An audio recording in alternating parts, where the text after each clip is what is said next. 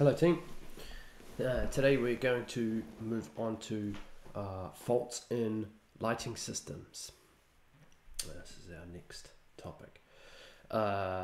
This is not a very long slideshow, so this video won't be too long. I think I will do this in one video, so there'll only be one lecture for this topic. However, in saying that, the YouTube videos on the Canvas page, the ones that we would normally watch in class, are very good. There's a couple in there that are really good. There's a US Air Force one that has some nice detail on basic fault finding, and a couple of other ones where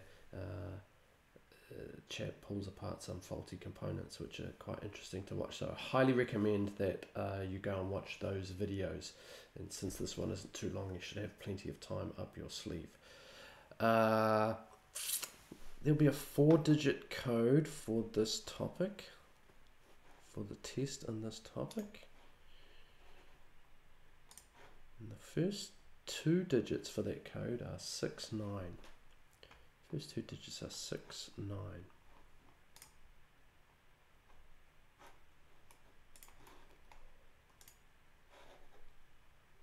Okay, getting straight into fault finding. This is a topic that's near and dear to my heart. Obviously, a lot of what we do, a lot of what we talk about in class, and a lot of stuff that we've done on this course is highly focused around installation. And for the majority of electricians, that is what they do. They install things, you know, they wire up houses, that kind of stuff. There is a subset of electricians, however, who do repair, and that is fault finding. Well, fault finding is the critical component to repair of equipment, right? So something breaks down, you have to figure out what is wrong with it and then fix it. And it's the figuring out what is wrong with it is the most difficult part of that, and in my personal opinion, the most interesting part of that. As I've alluded to in various stories I've told and the discussions that we've had, my personal experience is not heavily on the installation side of things. I have always been far more involved in repair of equipment. Certainly when I was in the army, generators, refrigeration, that kind of thing. After leaving the army, in the fuel industry, in the fire industry. So fault finding and repair of equipment is kind of my bread and butter.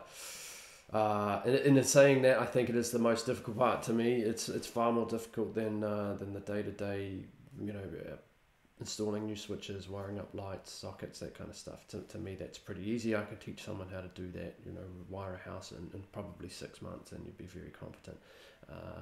Learning how to fault find and be good at that is a much bigger and deeper topic. I mean, there's just understanding the fault finding process and being good at that is one thing, but then building up a experience bank that if you come to a new piece of equipment that you've never seen before, that you can then apply those skills that you have to that situation, to that equipment, even though you've never had anything to do with it, to come up with useful fault finding, or to be able to fault find and repair that piece of equipment is a very difficult skill, and something that I take a great deal of pride in being able to do that. As I say, it's one thing to learn a specific piece of equipment and know everything about that and being able to fault find on that. That is a skill in and of itself, obviously, but being able to have general fault finding skills that are so well refined that you could then go to a piece of equipment you've never seen before and still be able to, you won't be as good as somebody who does it all the time, but still be able to fault find and repair something you've never seen before is, I think that's, to me, that feels like the very highest end of the art of electrical work. So let's have a look at that then. So first, what is the fault finding process? And this is really important. To me, it's a very logical and step-by-step process. If you fail to approach fault finding in a logical fashion, then essentially you're fault finding randomly. And fault finding randomly can work, but it will take you longer. And it will cost you money. It'll cost you money in the long run to fault find randomly. So I'll talk more about that in a little bit. Let's have a look at this fault finding process. So we've refined that down to 5 steps here. People might put this in a different way or explain it in a different way, but at a very basic level this works. So our first step is gather information. Ask as many people as possible who were there, when and how the fault occurred. Now if it's just like the light's not working, I switched the light on and it didn't work, okay, that is what it is. In some cases, for example, again working in the fuel industry, that gather information can be very important, particularly if it's an intermittent fault, because you may find that when you get there, the fault is not occurring, or you can't make it happen again, you can't replicate it, so you're going to have to then fault find based on what other people have told you. So you want to know things like, well, when did it happen? Has it happened before? If it's an intermittent fault, is there a specific set of conditions that are happening that when that fault occurs? Has it only happened first thing in the morning? Is a good one in the fuel industry. That's to do with temperature. If they say, the first thing in the morning there's no pressure at the pumps, bang, straight away I know, okay, I'm looking for a line leak because I've got some thermal contraction in the line. So I won't explain what that means, but again, if I know that condition is happening first thing in the morning, that tells me something different to if it happens randomly throughout the day. A good one in general electrical work is happen when it rains. Okay, if it happens when it rains and then maybe a day later it seems to fix itself, well then we're probably getting some water in something, right? And then it's drying out or draining out over time. So getting that gathering of information is really important.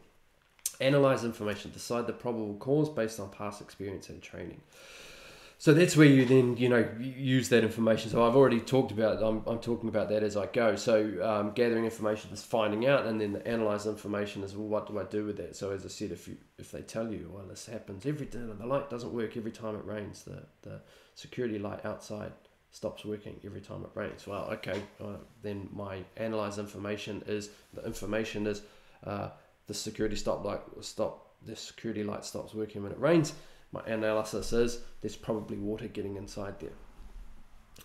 My next step will be investigate. Now attempt to find the fault from your analysis. So I'm going to go and have a look.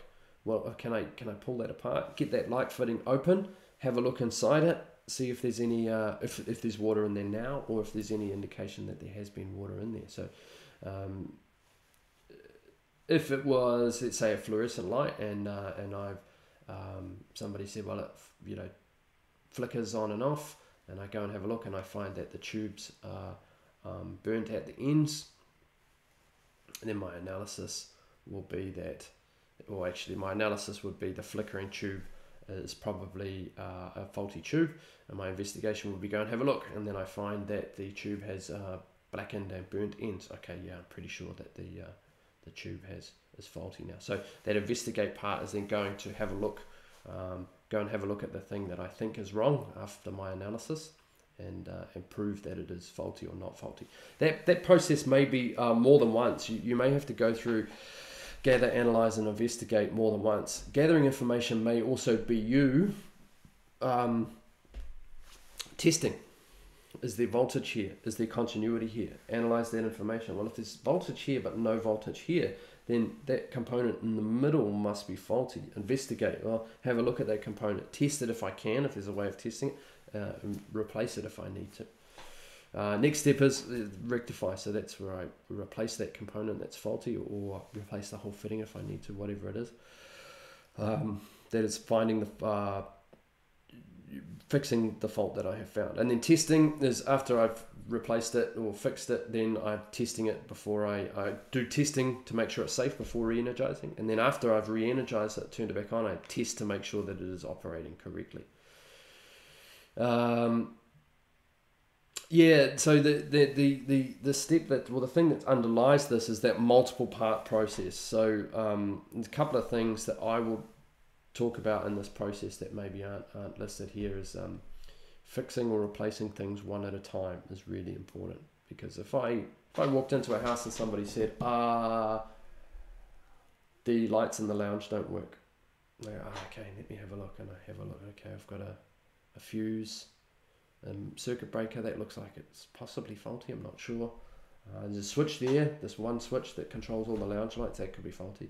Or, well, there's 2 lights in the lounge, the lamps could be faulty. So if I replace that circuit breaker and the switch and the lights, and then I switch everything on and it works, which one was the fault? I don't know. Now that might sound stupid, and it is a bit stupid if you were to do your fault finding like that and replace everything straight away. That's a bit dumb, but it can happen, and I get tempted by this all the time. You know, fault finding on a piece of equipment, you think, oh, it could be the board there, it could be the fuse, or it could be that wire there is loose, and I'll fix all 3 of them, and then I'll switch back on and it works, and I don't actually know which one was the fault. So replace things one at a time and be logical about it. If I think it's this, replace that part. Test, yes it works, okay good, it was that part. No, it does not work, okay now I'm looking somewhere else. Turn everything off, take out the new part that I put in, put the old part back in because that didn't do anything. Now find another thing that I think is faulty and replace that. Okay, some fundamental faults or some standard faults. Loss of supply. So this is where, okay, somebody says the thing doesn't work, the light doesn't work, the socket doesn't work, my oven doesn't work, whatever it is. And we test that and find there's no voltage, there's no power at that appliance or light or whatever it is. So what could it be? Loose connection, tripped circuit breaker. Go and check the circuit breaker, check the fuse at the switchboard, check the internal fuses. If it's a stove and nothing's working on the stove but you've got power going into it, there's probably an internal fuse in that stove that is possibly tripped. Could be a loose connection somewhere. So here now we're going to test voltage. Where is the voltage? Where are we getting voltage, and where does voltage stop? If I can test on that circuit at the switchboard and go, yes, there is voltage there, and then I go to where the oven connects at the wall and I go, yes, there is voltage there, but the oven doesn't work. Okay, something internal in the oven.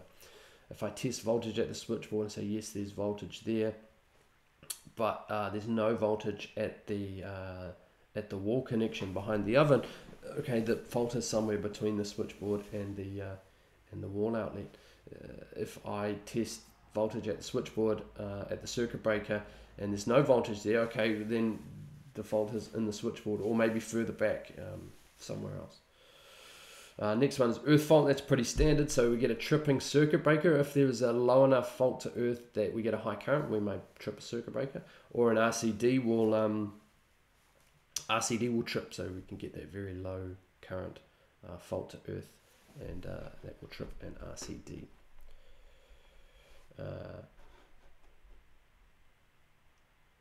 Or when we switch the RCD or circuit breaker back on, it does not stay on. It'll either trip immediately or trip again after a short period of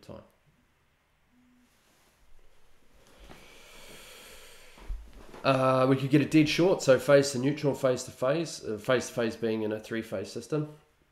So then we'll be looking at the protective device at the origin, so that's the circuit breaker at the switchboard. If we have a phase to neutral fault, then the circuit breaker or fuse or whatever it is should be tripped. And another one would be correct protective devices in place, type B, type C, type D circuit breakers, or type A RCDs. Probably the most, that's fairly unlikely, because whoever's installed those should have installed the right ones, and if they didn't, then it's likely that you're going to get that fault from day one. Not 2 years later, somebody's not going to ring you and say there's a fault with something and you find out the wrong circuit breaker was installed 2 years ago. But it is possible. It's possible that you could get, if you don't use motor rated circuit breakers, remember we've talked about a motor draws a high current at startup, so we use type D circuit breakers that trip a little bit more slowly. They trip a bit more slowly so that they were not going to trip on that high current at startup. If we don't use the right circuit breakers in that situation, we could be tripping circuit breakers on motor startup. A good indication there would be, well, every time I turn this thing on, then the whole circuit trips. And you go, okay, well that thing is drawing a high current. Defective components, so switches, relays, contactors, etc. not functioning correctly. That is what it is. If we find a faulty switch is pretty common, particularly in a house, right? So the switch doesn't operate correctly. That's usually pretty easy to fault find, right? The customer will tell you that the switch is faulty. It doesn't switch on properly, or it doesn't hold on, springs back, or something like that. And then we decide whether we're going to replace or repair. In most cases these days we'll replace, especially small components like that, but there's some cases where we might repair something. Even down on electronic circuit boards, you may remember when we built our DC power supplies, I made a couple of repairs where we burnt tracks or blew out the tracks with our soldering irons on the back of our circuit boards. Some cases I was able to repair those. So that's, if you can spend 10 minutes repairing something like that, that's obviously cheaper than replacing the whole thing. Breakdown of control circuits, internal wiring, PCBs and electronics. So electronic circuits, capacitors, resistors, inductors, diodes, all of the little bits and pieces on our electronic circuit boards can blow out. And again, there'll be a decision about replace or repair. If you can diagnose a fault down to the component, the individual component on a board, and you can procure a replacement and do that yourself, and it's not going to take too long, then you can do that. In most cases, you would swap out an electronic board. Reverse polarity at supply origin at a single phase outlet, phase and neutral reversed, or neutral and earth reversed, or at a single fitting, phase and neutral may be reversed. So we do a live test versus dead test. Supply reversal coming into the house is a big problem, because then we're going to get a live voltage on our earth because of our MEN link. If you find that, you need to immediately contact someone who can deal with that, like the power company. If it happens inside the house, then we could track that down and fix it ourselves. Some initial faults at newly installed work: reverse polarity, discrimination, loose connection, protective devices, faulty portable equipment. Note, this is not wear and tear. So this is important, and in most cases you'll find this. If you do a brand new installation, it's not going to work 100% first time. You'll switch it on and something's gonna be off. So that's one of the reasons why we do testing, because it means that even if we don't get everything perfect the first time, if we do accurate testing, then we're going to find out, I've reversed the polarity on the socket accidentally, or this socket doesn't operate because I forgot to strip one of the wires and I've just screwed the terminal down on top of the insulation. So there can be multiple causes for that. But it is a common thing, and something that makes it really important for us to do good fault finding. Good testing on a brand new installation that we've just built. Right, so lighting faults. So this unit was specifically about lighting faults, although if we can have good fault finding technique on lighting, we can do fault finding on anything really. So from a simple blown lamp to various wiring and light fitting faults, to rodent damage and weather conditions, some faults are minor, some can be quite serious. Lights can be flickering, dimming, sparking, turning on and off by themselves, and these can be signs of potentially serious electrical problems. Troubleshooting a lighting fault. First, always change the lamp. That's a great idea. Most of the time, if a light doesn't work, it's a faulty light. Simple, right? I just changed the lamp. Although, in saying that, as LEDs become more and more common, and fluoros and incandescents less and less common, then actually faulty lamps will become less and less common. So we get as much information about the problem as possible. Has only one light stopped working? Has anything else, like an electrical socket, stopped working? Those are great questions, right? And there's so much information contained in those. Has only one light stopped working? If it's only one light stopped working, especially if that light's on the same circuit as multiple other lights, well, it's probably that light. If more than one light stopped working, like all the lights in the lounge, okay, well then it's probably not every single lamp has not failed at once. That would be weird. It's possible, but it would be weird. So then I'd be looking at maybe there's a switch, maybe that switch that controls the lounge light. That would be the thing I'm looking for. Has anything else stopped working, like an electrical socket? If they go, oh yeah, all the lights in all the bedrooms, or the lights and power in the lounge or in the kitchen, then okay, now I'm probably looking for an MCB, right? Because now two different circuits have both stopped working. So something else further back that's turned off that has caused the problem.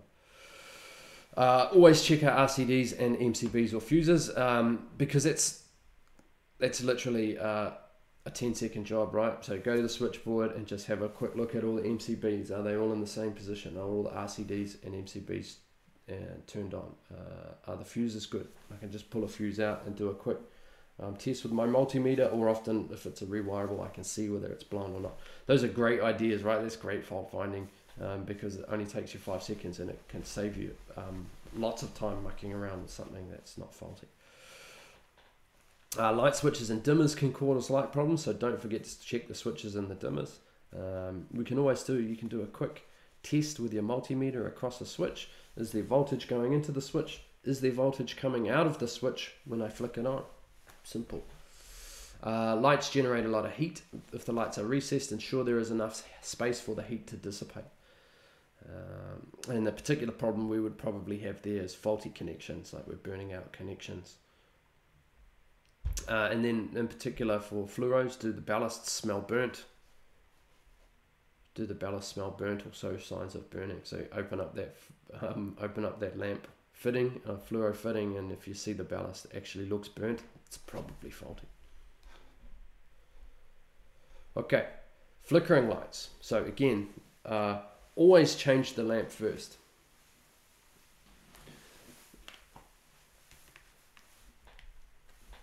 That's a really important and useful thing. Just change the lamp. It doesn't cost you much and can save you a lot of heartache mucking around. Some flickering of lights is normal, particularly when turning on other appliances. So if I flick a big load on, that might dim the lights for a couple of seconds. We can get loose connections in the light switch or within the lamp holder, so it always pays to check all our connections. Corroded or oxidized contacts. Contacts should look clean. Over time, contacts can corrode and oxidize and become black in color. Turn the supply to the light off. Scrape the lamp and lamp holder contacts with a screwdriver to clean them. Can you hear any buzzing from a light switch or any electrical circuit? Flickering lights are often a symptom of problems elsewhere. A buzzing noise from an electrical switch or circuit is a sign of a problem. A buzzing noise is usually a sign of a loose connection. So if the connection, the wire is moving around inside the terminal, then you're going to get a little bit of arcing in there, and you'll hear that as a buzz. Bzz, bzz, bzz. Are there any abnormal smells coming from an electrical appliance or circuit? The cause of the smell could be the wiring overheating. This sounds ridiculous, but I'm legit not joking. Sniffing stuff is a genuine fault finding technique. If I'm looking at an electronic circuit board that I think is faulty, I'll have a look at it physically on both sides. Is there any burning? I will smell it. Can I smell any burning on there? If you've got burning on an electronic board, you'll be able to smell it. There's a really distinctive electronic burning smell. And if you can smell that smell, then 90% of the time, honestly, 90% of the time, there is a fault there. There's something has burnt out.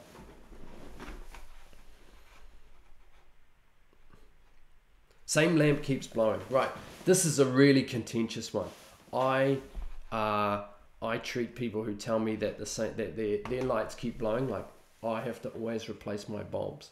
I generally treat that with a grain of salt. It's like that's the kind of thing that my mum tells me. Oh, we've got bad electricity at our house because the lamps always blow. But the reality is there's not really much that can go wrong that can cause all the bulbs in your house to blow continuously. You would have to have something really odd happening with just the power at your house and nobody else's for that to happen. Maybe a loose fitting on the incoming, loose wire on the incoming supply or something like that because it caused some arcing. But even that, it's just going to switch the lights on and off occasionally. It's unlikely to cause the bulbs to blow. And then you would notice other faults as well. You would notice all sorts of weird things if you had a faulty connection on your incoming supply. Power would switch off on various things. Appliances wouldn't run properly. All of that kind of stuff. So the most likely cause is low quality lamps. Try a higher quality lamp or a long life lamp. So if you go you know, mum buys the cheapest lamps at the supermarket, then yeah, you're probably going to blow. Something else actually that I tell people, particularly in modern houses, because modern houses we tend to have multiple downlights in a single room. So in a modern house we might have 30 to 40 individual lights, whereas in an older house you might have 15 to 20. So we might have double or perhaps even more in a modern house. Now if we think about, we do a quick calculation in our head that a typical incandescent light will last around about 1,000 hours. Now if you're running your lights for maybe 2 hours a day, 3 hours a day, then that 1,000 hours is about a year's worth of lighting. It might be 2 years, so 1 to 2 years. Let's go with 2 years to be conservative. If I've got 40 lights in my house and they last on average 2 years each,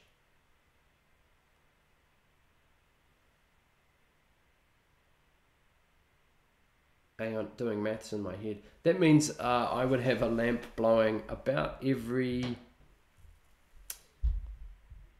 20 days, a little bit less than that actually, maybe every 2 weeks on average. So that it might seem to people like they're blowing a lot of bulbs. If they do their shopping once a fortnight or even once a month, they might tell you, what, every single time I go shopping I have to buy a bulb, maybe sometimes 2. And you go, well yeah, because you've got 40 lights in your house and you're using incandescent bulbs. That's the life cycle of one of those bulbs. To me, that's usually the main cause. Usually the main cause is you've just got a lot of lights and they don't last that long. Anyway, what else? Have you fitted a higher wattage lamp than you should? The lamp could be overheating and blowing. Try a lower wattage lamp. Is the light switch buzzing or discolored? A buzzing light switch or discoloring is a sign of a faulty switch. A switch may be causing the lamp to blow. Loose wiring in the bulb holder or the light switch could also do that. Again, corroded or oxidized contacts, the same as the last slide. Clean up the contacts. But honestly, most of the time when people say that their lights keep blowing, they're dreaming. Just leave me alone, mum. You don't know what you're talking about. Sensor lights, right? Sensor lights can fail due to moisture problems or be affected by a power spike. This may cause them not to work at all or to stay on all the time. A damaged sensor light cannot be repaired. It will have to be replaced. Yeah, sensor lights and weather, I guess they go together, right? Anything that's going to be outside, water damage is probably our most likely cause of the fault. Heat damage. Lamps with a screw-in type base can sometimes get stuck in the threaded lamp holder when trying to screw them out. You can actually be spinning the whole lamp holder and twisting the wires behind it. That does happen actually. This is a dangerous situation, and these wires can break or have the insulation damaged, which could result in a short circuit or even an electric shock for the person trying to change the lamp. The fittings that are more susceptible to this problem are surface mount spotlights, which take an incandescent reflector lamp. The lamps produce a lot of heat and can weld themselves into the lamp holder over time. So there's some causes of heat damage, indications of heat damage, particularly on that type of fitting. You'd see discoloration and deformation of the fitting itself. You can see the plastic starting to deform or become discolored, turn black and brown. Water damage. Water in an outside light fitting, just as we talked about with the security fittings, that's a pretty common source, especially if you have an RCD protecting that circuit. Get a bit of water in there, a little bit of moisture, you just get a small current flowing down to earth and the RCD is going to trip. It may not be a problem to the light. That small amount of water in there, the light may work perfectly normally, but the RCD is going to trip. So in this case, turning the light off might not solve the problem, as the RCD can still detect the fault. So if the light was on, if the fault was on the other side of the switch, we still might get the RCD tripping even with the light turned off. Actually, turning a light off or turning individual things off on a circuit, just as a general point about fault finding, that's a great idea. If you've got a circuit breaker that keeps tripping and you don't know what's causing it, unplug everything that's on that circuit, turn off everything that's on that circuit, turn the circuit breaker back on or RCD back on, and if it works, if it stays on, that's good. Then I go around and I turn on or plug in every individual thing on that circuit one at a time. And when the RCD trips again, then I know whatever it is that I just turned on, that is the thing that's faulty. You have to go back and check the RCD after each thing that you turn on, right? So it's particularly useful in a kitchen, right? The RCD is switching off in a kitchen. Well, we've got a toaster in there, we've got a jug, we've got an oven, we've got a microwave, we've got a dishwasher, we've got a range hood, you've got a waste disposal, all sorts of stuff that's in there. It can be quite tough to tell what is the thing that's causing the fault. So turn everything off, unplug everything, reset that circuit breaker, and then go around and plug your things back in one by one. Old wiring. Old cable with crumbling insulation could cause similar problems. Other electrical items that may be connected to the lighting circuit, including exhaust fans and sweep fans, and air transfer fans. If you can't find a fault with your lights, it may be a fan causing the problem.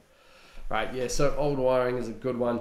The old rubber stuff like pre-1950s, that's horrible. Avoid it like the plague if you can. Generally, as soon as you touch it, the insulation starts to fall off. Once the insulation falls off, then you're pretty much obliged to replace that cable, right? You can't put a cable, can't re-screw a socket or light switch back on the wall if you know that the insulation on the cable behind there is failed, is fallen off. Yeah, fans. So air transfer kits, or you get your the multi-purpose, multi-function units in your bathrooms. So they'll have like a heat lamp and then a normal light and an exhaust fan. Sometimes it's the fans that's causing the problem. It may not be the light at all. So the fan is tripping the RCD. And sometimes it might not be obvious that a fan is on your lighting circuit. If it's like an exhaust fan, what do you call it, heat transfer kit or something, that fan's up in the ceiling, you might not even know that it's there. Rodent damage is legit.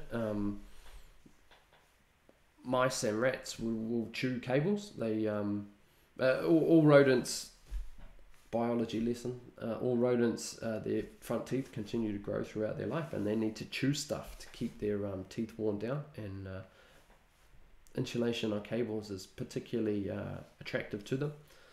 It's always fun when you're trying to find a fault and you eventually track it down to a big bite taken out of a cable, and there's a dead rat there with his mouth wrapped around the phase wire. That happens. Downlight problems. Downlights may flicker or not work at all if you fit low wattage lamps. For instance, 20 watts instead of 50 watts. Downlights usually have transformers to reduce the supply voltage. If changing a lamp does not fix it, try changing the transformer. Downlight transformers generate heat, and heat has to be dissipated. Ensure there is enough space around the transformer to dissipate the heat. Is something covering the lamp housing, for instance insulation? Overheating causes many different problems, so we shouldn't have insulation over the top of our lamps. Dimmers may cause downlight problems using the correct dimmer for the downlights. All of those are pretty straightforward things. Just take those for what it is. Fluorescent lights, right? Fluorescent lights are important. Okay, some fluorescent tubes need starters to work. Change the starter if changing the tube does not fix the problem. Do you have the correct starter? Different length fluorescent tubes require different types of starter. Fluorescent tube black or discolored near the ends is a good sign that the tube has failed or is close to failing. Not starting at all is also a sign the ballast has burned out. Right, I just want to cover a couple of things on there. Give me a second, I'm just looking at my other screen. Okay, so remember we have talked about how a fluorescent light works, and there are multiple things in there. Fault finding fluorescent lights is quite important, even though they're less common than they used to be, especially in new installations. There's still a lot of existing ones out there. So if we come across these things, now listen carefully because it's probably going to be in the test. If you come across a fluorescent tube where the ends are glowing, but maybe the tube flickers or doesn't do anything, but the ends are glowing orange, that is a faulty tube. That is a faulty tube. That means that we're getting voltage on the tube, but it's not striking the arc. If we have if the ballast is black or discolored, then it's probably the ballast. If you see the starter is glowing, normally when it starts, the starter will glow and then it will flick off. That's our remember our little bimetal inside the starter is going on and off, and each time that it opens, it's giving that voltage pulse. The ballast, the magnetic field on the ballast collapses, and that gives a voltage pulse across our tube. If the starter is just sitting there glowing the whole time and it's not flickering on and off, then the starter is faulty. It's not opening, so it's not giving the voltage pulse.